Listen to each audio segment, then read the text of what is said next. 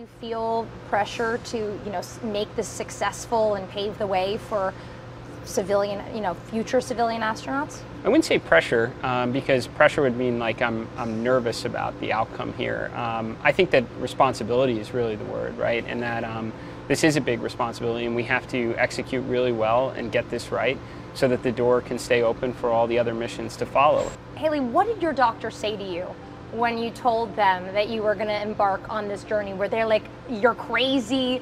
Not at all. So I texted my orthopedic surgeon right before my announcement, and I just said I had some really big news to share. And we both work at St. Jude together, and so I went and met up with him, and I said, in a few days you can brag that you put the first artificial joint in space.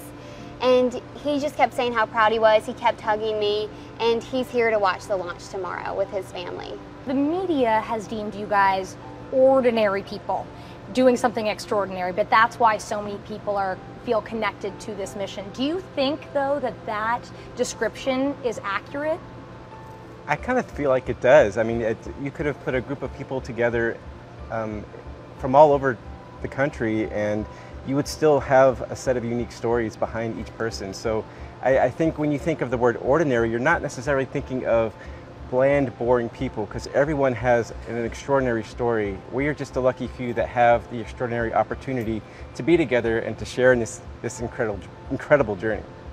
For me, being the oldest and the most seasoned here, I think it's about not giving up in your dreams, having resilience and grit and determination.